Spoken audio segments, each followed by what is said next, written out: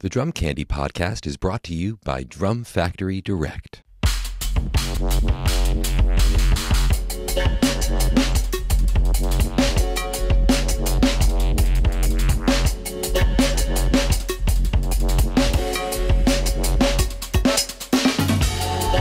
What's up, everyone? Welcome in episode 3 of the Drum Candy podcast. This is your host, Mike Dawson, and I'm coming to you from Drum Factory Direct in Pittsburgh, Pennsylvania. This week, my guest is Ben Hilzinger. Good friend of mine. I've known him for years. He is the drummer in Eve 6. He's also artist relations for Big Fat Snare Drum, and he is the host of the Big Fat 5 podcast. The Big Fat 5 podcast is also part of the network that we are part of, the Drum Click. So please, if you haven't yet, go to thedrumclick.com. Check out Ben's show, The Big Fat 5. You can see the archives of our show, Drum Candy. And you've also got Drum History Podcast and Sarah Higgins Backstage. Those are the 4 shows on the network at the moment. Ben was instrumental in creating that network and invited us to join. So we talk a little bit about that. We talk about, of course, this whole season's about snare drums, in particular my first snare drums. Also, later in the episode, I explore some of Mike Johnston's suggestions for upgrading this gig snare drum. I ran some issues that I'll discuss later. I think I want to revisit this week's drum tech segment again next week, just to give it a fair shot. But anyway, let's get to the show. So before we get too deep into that, let's hang with Ben Hilzinger. You're in California. Hey, what's up, Ben? How you doing? Welcome to the show. Thanks for having me, man. Yes, I'm in blistery, California. Yeah, it's a little you smoggy were a here. quarter note and a triplet partial delayed. That's our delay time here.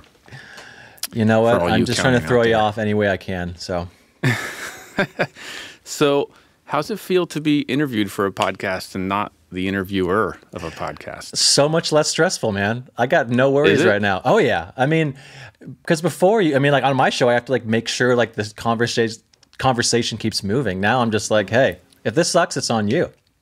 No, it's on you. You're the guest, dude. Don't mess with this. This is my mindset going into this, so this is what I have to be.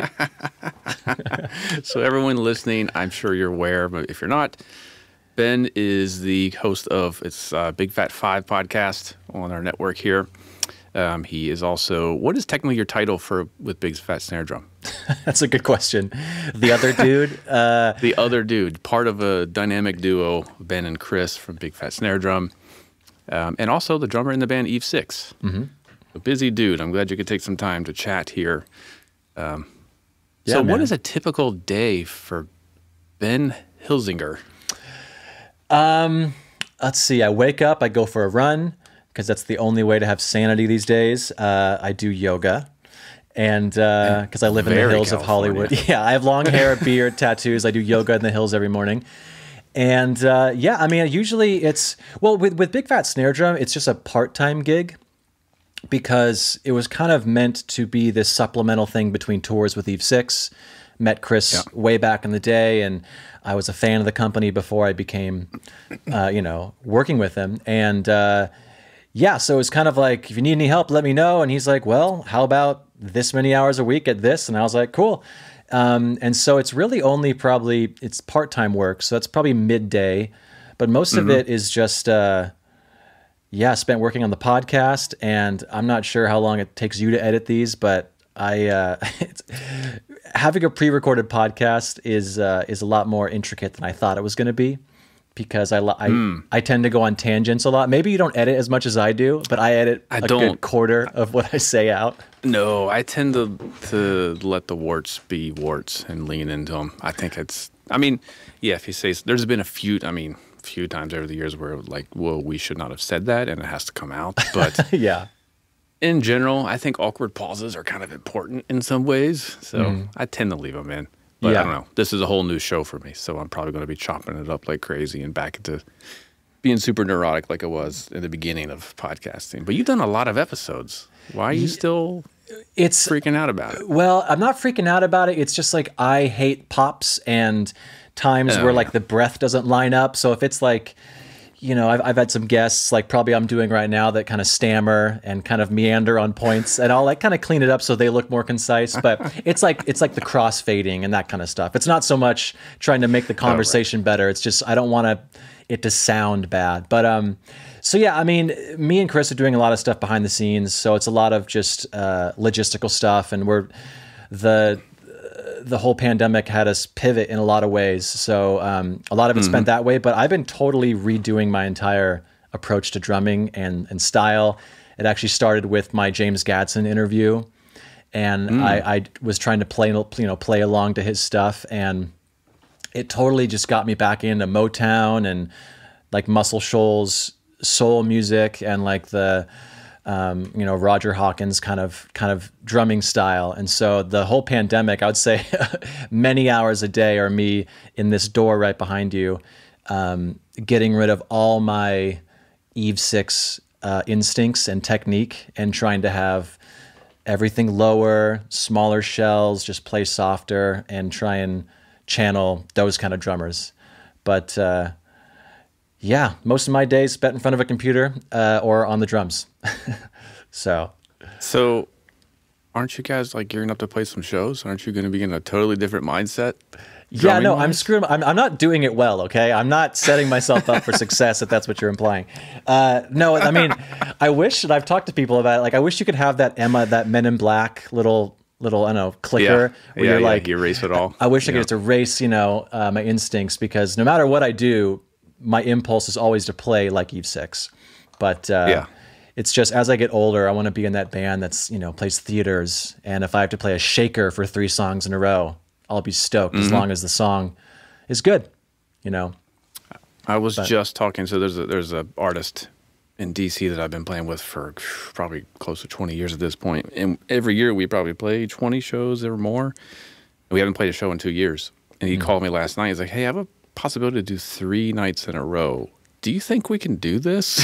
Like, literally, do you think physically we can do this? Oh my God, dude. So Eve 6 just did a live stream and we played 13 songs. And dude, I haven't played consistently for 45 minutes since, I mean, this is kind of morbid, but the last Eve 6 show, I remember it so vividly because it's on the flight back. Kobe Bryant died. My lead singer turned around. He's like, hey, Kobe just died. So that was January of 2020, which seems like 5,000 years ago. But that was the last time we played a show. And so, yeah, just physically, I was just like, having like chest pain and stuff. I was like, what is this? I'm not used to this stuff, And that was 45 minutes in? Yeah, exactly. No, that was on the walk-in. But yeah, I'm worried about just my hands blowing up because I've been practicing and playing, but nothing like a live show. Like that's the big concern for me is my thumbs are just going to blow out. Yeah, well, it was funny for us. Like it was the best. I mean, if someone's seen the live stream, maybe you have a different perspective. But we actually sounded really good, and we're like, we should never practice because we didn't practice for the live stream. Maybe I didn't say that. We literally walked in and we're like, well, let's just play a few of the songs, and a few of the songs were the take that we used for the live stream. Maybe I'm giving away our secret that it wasn't really live, but most of the songs were done one take, and we're like, I guess that's fine. It's very different than how I do the podcast. They are so just like, that was good enough, move on, don't even, listen back. So, I mean, how long you've been, that has to be like riding a bike for you guys at this point. It's been a few years. Yeah. Regular touring. Though the songs that did take 2 or 3 takes were the two of the songs off our new EP that we had literally never played before.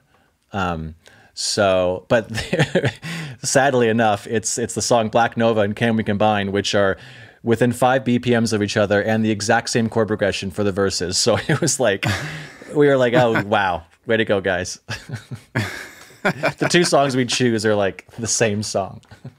So how do you approach a song like that, those 2 songs, to make your parts signature or different? Do you do anything specific, or does it all become instinct?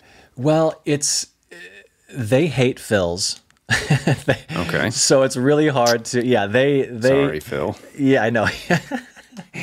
They hate fills, and John, the guitarist, hates crash cymbals going back into verses.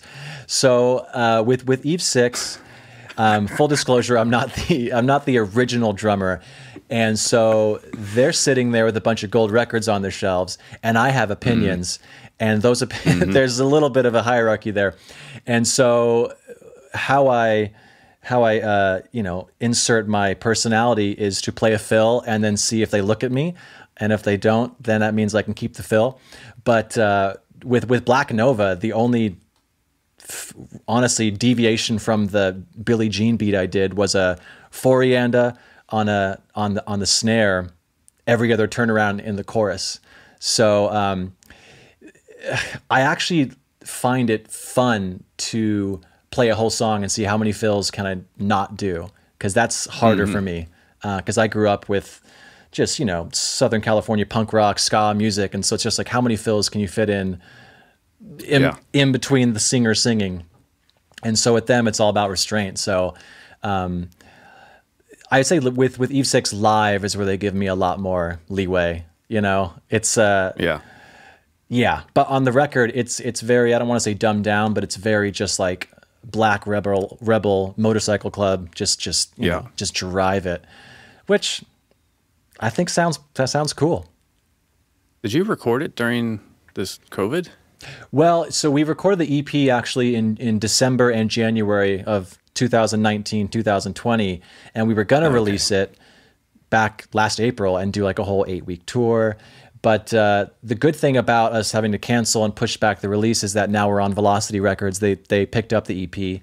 And so that the EP is actually, you know, 13 months old, but I actually just recorded a full length's worth of drums the same weekend as the live stream. So the EP comes out in June, and then we'll just be releasing new songs probably like every month for the rest of the year, and then the full length will come out probably soon. So we have a lot of music. Yeah. That's great. So is there touring already in the works?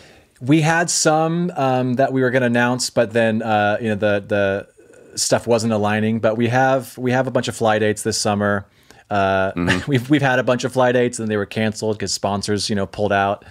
But we're talking about doing some headlining shows in the fall, and then kind of really going back into full swing to kind of replace that 8-week tour at the beginning of next year. But nice. Who knows? I imagine there's going to be some different protocols, right? I've heard like there's talks of apps that let you know if someone tested positive near you. Like there's all sorts of stuff coming out that's supposed to benefit touring artists. Yeah, I guess we haven't got to that point of discussion yet, but I've heard murmurs of like everyone's going to have to pass a test before they can even walk in a venue. Yeah, like vaccine cards. You know, I know there's like some ethical, you know, because some people with autoimmune disease can't get the vaccine, so it's like, but then do you even want to be going? I mean, should someone like that even be going to concerts anyway? And yeah, I was curious too, because we were going to announce a tour in the summertime, and I was thinking like, okay, so with a merch person, are they going to be, because we're probably not going to be doing meet and greets, that's obvious. Maybe it's not obvious, but we were probably going to not do that. And it's like, is it going to be a merch person that, I mean, that's a few grand every night if you don't do merch. And are they going to be coming back on the bus after, you know, handling money with like hundreds of people? You know, it's like logistically, I don't know what's going to happen, but you know, I'm vaccinated, so hopefully I'll be a guinea pig, maybe. Did you get your second shot, or did you do the one and done? Dude, I got my second shot on Friday, and I was on my butt on Saturday, dude. Which one did you get? Pfizer. That's what I'm in for. So not a good day after. Well, going back to me working out in the mornings, I did leg day on. I sound so douchey right now, dude. But I did leg day on Friday morning, and so by Saturday, I'm a lanky, tall dude, and so even if I like do leg day twice a week, it'll still just be sore the day after. And so I had my lower body was just like, screw you, and then my top body was like, well, we like what they're doing, so also screw you. And I never got nauseous or anything. I was just tired and achy, and so I'm not sure if you're the same way, but as an adult, as long as I know I'm not going to die, I'll take a sick day any day and be like guilt-free sitting on the couch doing nothing, because I don't do that enough. I can't, man. I can't. I think I have restless leg syndrome for real. Yeah. Like the last couple of nights, like my knee has been twitching. Like either I have a torn ligament or I've got restless leg syndrome or something. Well, you're a tall dude too, right? Yeah, about 6'2" on a good day. Okay. It's enough. It's enough to wreak havoc. Yeah. Yeah. So what a conversation. So yeah. Jeez, guys. So you guys haven't heard enough about the pandemic, so there's that. Yeah. Well, I haven't. It's funny because at the beginning of all this, I was made sure to keep in contact with everyone regularly and see how they're doing, and everyone was kind of sussing it out and figuring out what they were going to do for money. And but then like the past year, it's like everyone was just kind of like coasting. I feel like okay, everyone's cool. Now where are we at? I don't really know. Yeah, you know, everything's starting to open back up. You know, I've got like a clinic on the books in August. I'm like, should I do that or should I cancel that? I don't know. I'm still kind of in the weird, but I feel like it's on the up and up. I got news that Broadway's going to be opening up in September. Oh, that's awesome! Which is a lot earlier than I think anyone expected. So that's promising. So whatever. Is it going to be at like a third capacity or? I didn't hear anything about that. I don't know. I don't know if they're going to be checking vaccination cards. I think they're going to have like a weird stratus in society where the unvaccinated have to live in the sewers. I don't know, but yeah, I know. Yeah, I'm at the point where when people say they aren't going to get vaccinated, I'm like, I don't even want to start with you right now. I mean, no, I'm not judging. It's also kind of like, I just don't want to have this conversation. You know, there's enough information out there that you've made your choice. Okay, I guess. Yeah. I try and steer away from that. Anyway, Ben, what was your first snare drum? I took this two different ways. So my first snare drum that I had that was kind of like quote unquote, you know, no one else was playing it besides me was actually my dad's drum set. And so it was it was the snare drum that came with the drum set, and it was a Reuther, and Reuther. They're made in the 60s and 70s. It was eggshell white, and now it's very yellow. My dad still has it. And so yeah, it was a pearl stencil kit, essentially. It was made in the Pearl factory. I'm sure there'll be some fact checkers, but I'm pretty sure. And yeah, it was a 6.5 by 14 steel Reuther snare. And it had 4 beads. They weren't as thick as like a superphonic bead, but it was four beads on it. And I played a lot of NSYNC songs on that snare drum because that was that was the record that, you know, it's just Max Martin, just boo, cat boo, boo, cat boo, boo. So I was like, oh, I can play that. It's that CD with the blue flames on it. I don't know what you're talking about. I was a grown adult by that time. See, Mike, before we started recording, we were talking about NSYNC for like 30 minutes, and so I know you're lying. I thought you said Blink-182. Well, that came later. That was when I wanted the poo-poo pee-pee jokes. But when you know, technically it was Americana by The Offspring was the first record I bought. But some of those, you know, drum beats were a little too fast for Baby Benny, so... NSYNC. So did you like that snare drum, or was it just the drum you had? You know what? It was before I really... Well, I would say 99% of the time when that snare drum was played, it was in my parents' basement, or kind of like the lower level of the house. It wasn't the basement, it was like the rec room. And it had those foam, like the foam sound off things on them. Oh, yeah. So I was trying to remember if I even remember what that snare sounded like. It sounded like goo, goo, from my memory. But I mean, that was. Oh, you mean the ones that cover the whole head, or like the Remo, like ring things? No, like the ones that foam... like the 1/2-inch thick foam things where you so can't don't do like anything. Yeah, exactly. Yeah. So it was the original big fat snare drum, essentially. When's that model coming out? Yeah, exactly. We'll just sue them. We have the patent. So yeah, that was that. But I would say, if I'm being honest, the first snare that I bought with my own money that was like, this is my snare drum, was a 6.5 by 14 Black Beauty. Keystone you went badge. all in. Well, I mean, God, I was old enough at that point, because someone gifted me this pork pie pig light acrylic 13 by 7 thing that was kind of a side. It was like my main snare, but yeah, my Black Beauty. And actually I was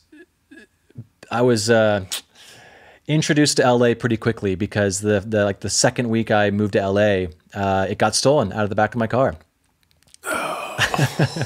But this is a disclaimer for anyone: get renter's insurance, because when your car gets broken into, your car insurance does not cover stuff in your car, but your renter's insurance does. And so they actually gave me retail value for it. But I already had, I think I had an Acrolite, I had a Superphonic, and so I was like, well, I'm not going to rebuy a Black Beauty. So I ended up getting some 15-inch 30th anniversary Agop hi-hats for like $600 something that I would have never bought if the insurance company didn't give me this check. So whenever I am playing my Agop cymbals, I always think of my Black Beauty. Wow, that's like heartbreaking and kind of cool. But why didn't you get a new one? Well, it's just because I don't know.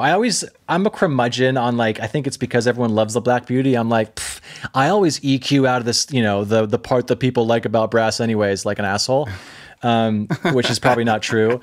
But I got my 400 dialed in so well. And I was like, I have $800. Do I want to get another beaded metal shell snare of the same, you know? Yeah, smart. So smart. I got the You Agop. chose wisely. Yeah.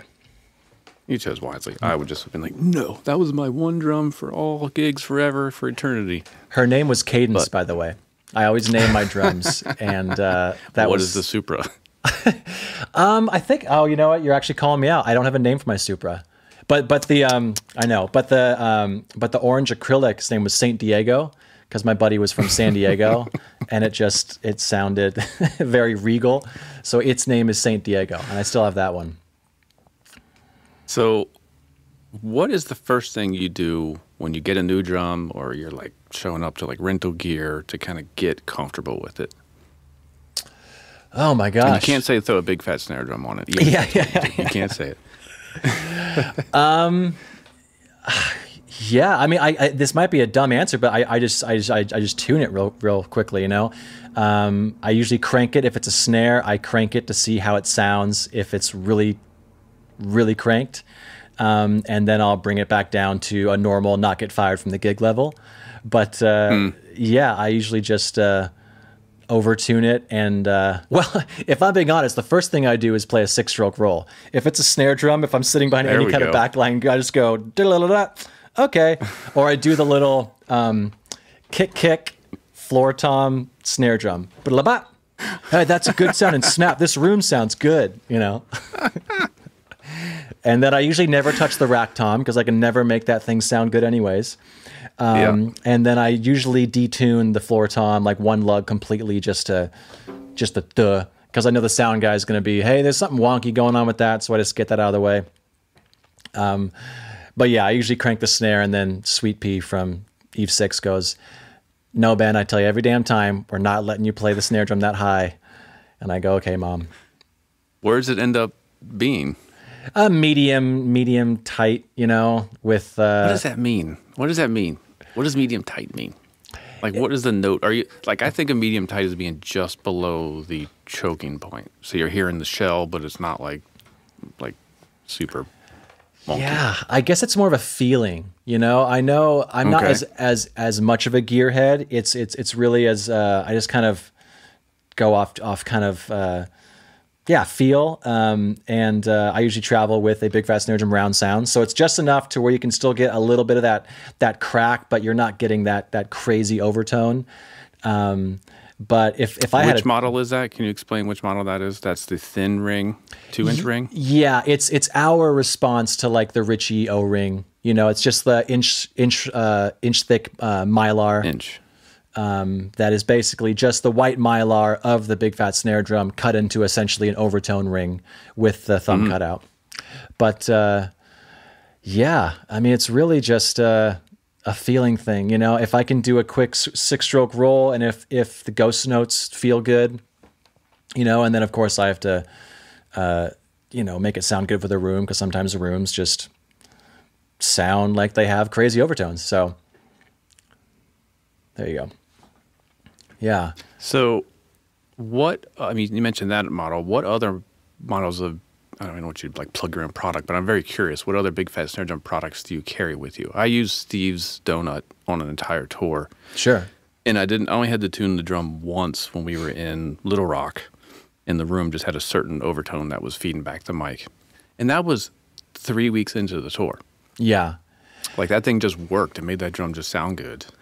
Well, the thing about big fat snare drum is that I want people to know that, like, we don't expect people to use it on every video. I mean, it's for a vibe, you know? And so with big fat snare drum, when you think of Eve 6, and what I think about Eve 6 and try and honor the legacy of Tony, the original drummer, is that late 90s cranked pop sound. So I'll use the Steve's Donut, which is the 6-inch hole cutout. It's like the original, but with a 6-inch hole, so you still get the attack of the real Batterhead. I'll use that on like the ballads, you know, like Here's to the Night, and maybe Think Twice. But for the most part, the round sound still lets the drum sing, which is what you know. So if people see me on the videos, they're like, "Why aren't you covered in big fat snare drum?" It's like, dude, not every song requires the Rumors snare drum head, sir. Yeah. But I like to have a Donut XL, which is basically a Steve's Donut with a bigger hole. So your most of the head is actually exposed. I put that in the floor tom, just so I can have, you know, I don't have to detune the drum so much to get that thud. So you still get the response of the stick, but then the sound guy's happy that he's not getting some warble. Because a lot of times these backline kits, I mean, 90% of the time that I'm playing with Eve 6, it's not on my own drum set. So you have 10 minutes to like, do this 6-stroke roll, cool. And then you gotta, you know, make that and these A customs that are all cracked. You gotta make them work, so.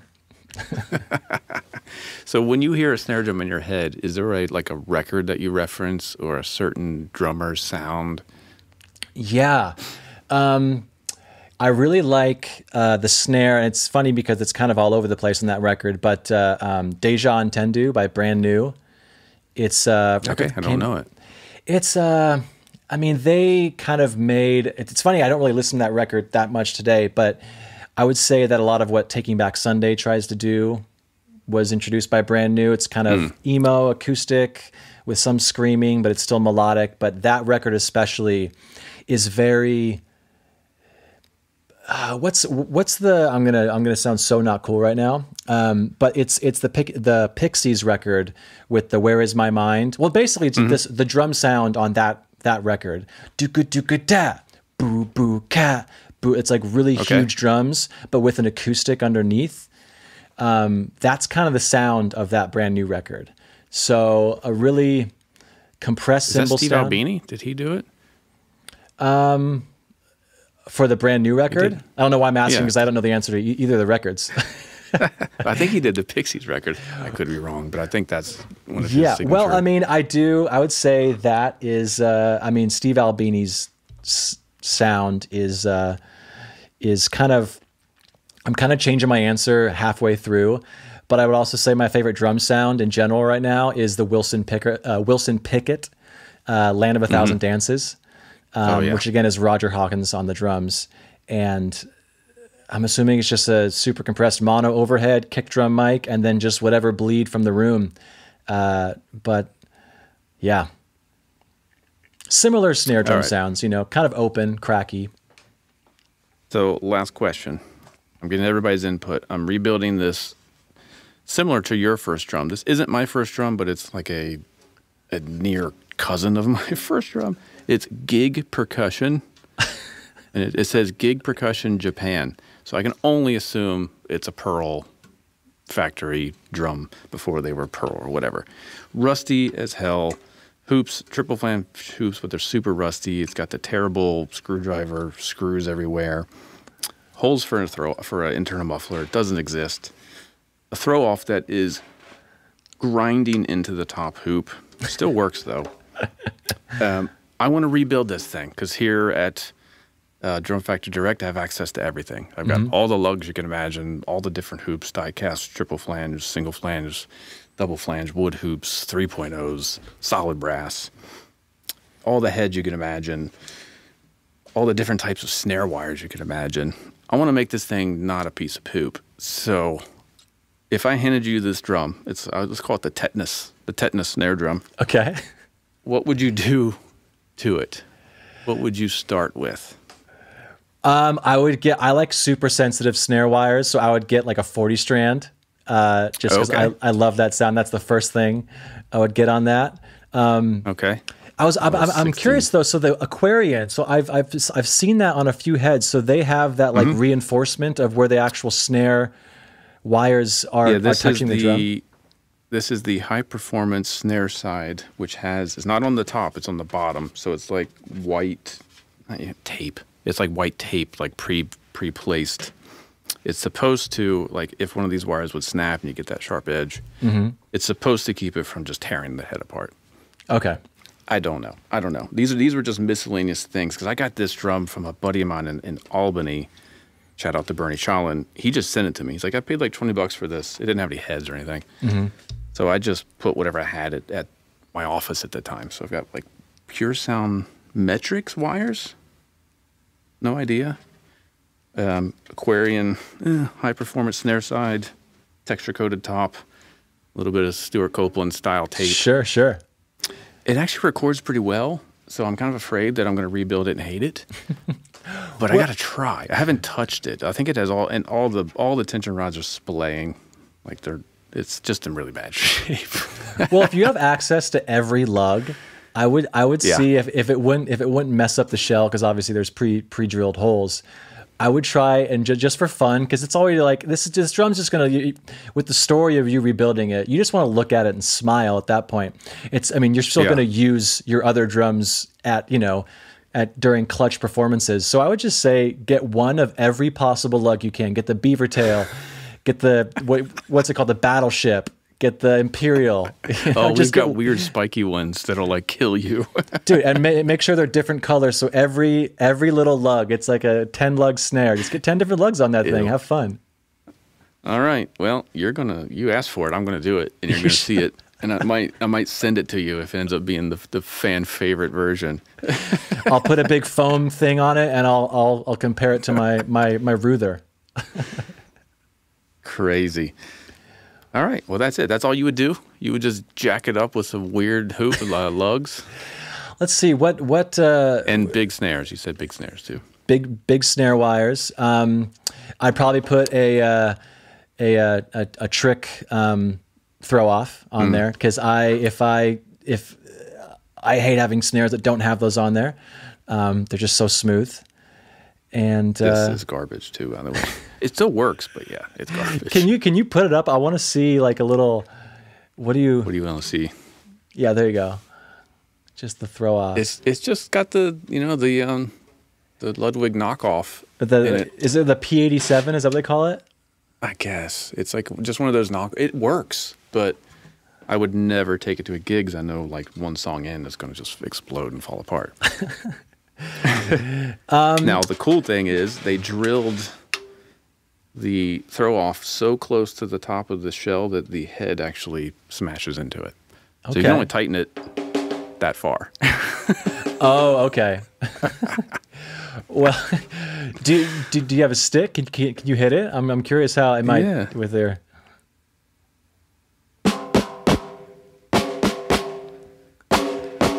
I mean, that sounds pretty good, dude. It's got 5 pieces of tape on it, and it still sounds like that. I have used this on sessions. It was something that needed to sound like Stuart Copeland, and this, for whatever reason, was the one. But I haven't touched it in like 5 years, so it needs I would also, if I was investing in this, I would get rid of that gig percussion, badge, and I would have Scott from Tackle Instruments make some like really cool rustic thing that says, Mike Dawson, perk. And I would emblazon that on there. Not a bad He'd probably only idea. charge you $3,000, so it's a good investment. $30 drum, put about $500 into it. Still sounds like crap. Well, that's my MO. You got the Nicky Moon symbol next to you, so at least you're in. You got that to make up for it. Well, I can't thank you enough. I have to thank you for getting me back into podcasting. I was all set to retire and never get back on this Zoom H2 ever again, but you brought me back, so here we are. I'm happy to, man. We should talk a little bit about the network and the whole vibe. So you approached me, it's been a while, about forming a podcast network. You were the first person we approached, by the way, when we were talking about it. You were the first name that popped in our head, so. Yeah, and I'm the last one to actually get a show out. Cool. Well, that's why we approached you first, because we're like, well, we got to get him rolling, and then we'll go to the easy people. So the podcast, I'm curious when you release this, if it's out yet, but regardless, it's called The Drum Click. which is a name that Chris, the owner of Big Fat Snare Drum, has had for a while, of just this random business idea. Didn't know what he wanted to do with it, but it's called the Drum Click, and it's a podcast network, the world's first drumming podcast network. And essentially, as of right now, it's my podcast, Big Fat 5, which is basically me bringing on my favorite drummers, having them talk about the top 5 influences in their life, because every drummer has a different story on how they approach the instrument. So it's not so much gear focus, it's more of just like, you know, influences. So we have that, and then we have you, and which is what's the name of this one again? Is it Drum Candy? We are Drum Candy, brought to you by Drum Factory Direct. Love it. Mine's financially supported by Big Fat Snare Drum, and it sounded like PBS-y, so I thought it was funny. So we have those two, and then we have Sarah Hagen backstage, which Sarah was Zildjian Artist Relations Worldwide head for a long time, and now she's running her own consulting business. She's just an every woman. She's doing so much in the industry these days, but her podcast called Sarah Hagen Backstage is more conversational. And she, again, with being the Zildjian A&R rep, she has developed amazing close relationships with everyone's favorite drummers. And so she can pull a lot of cool, fun stories that normal podcast hosts can't pull out of people. And then we have Drum History, which is one of my favorite podcasts. It's Bart Vanderzee, and he just invites people that are experts on a certain facet of the drum industry, companies, or just you know, little niches of the industry, and has them talk about the history. And so it's a really great podcast. And so the network was kind of, it scratched every little part of everyone's drummer brain.